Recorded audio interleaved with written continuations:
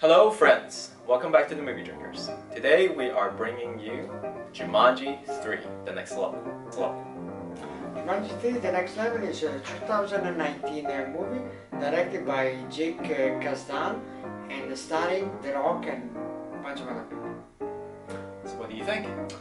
Okay, so I think that I really like the Jumanji number 2. I really like that one. So I had a very decent expectation. I think the movie held those expectations fairly well. To be a sequel, overall it was not that bad at all. The story was, the game story was actually well crafted. I really liked the old men when they were still old men. I didn't like the avatars when they were the old men, because I think that the actors didn't do a good job. The real characters, old men, were way better. In fact, at a certain point, spoiler alert, at a certain point there is this switching, everybody goes back to his right avatar, and then I think that since then things actually picks up very well. The jokes and the funny moments were kind of nice, not as great as the old one. Overall it was a pleasant movie, but it's not so euphoric like second one. So I would say, if you have to happen, I think it's a very decent sequel.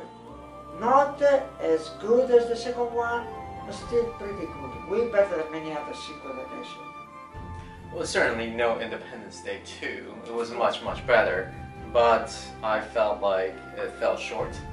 And even though it has its spots. And the way that they came about doing the spots was trying to keep the innocence by introducing some characters that were just exploring the new world of Jumanji being in the game, but it did get repetitive. And they did overexpose the female character while she was in the game because she is not very interesting as an actress.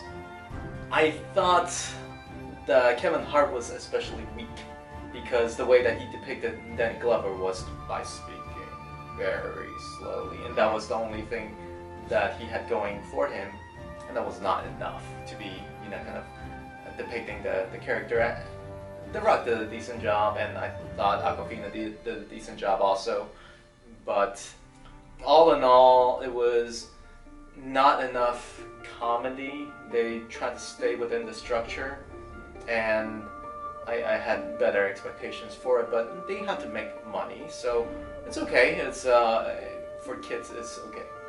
And yeah, I would say that, for example, the Chinese lady, Ming, I believe, she did a way better job in depicting the old man Danny DeVito than The Rock. I think she was extremely good. How many times would you watch it again? I would probably watch it once. It wasn't that great. Yeah, me too. No more than once. Yep. Yeah. Okay. Okay, so we're going to go out with a smoldering look, right?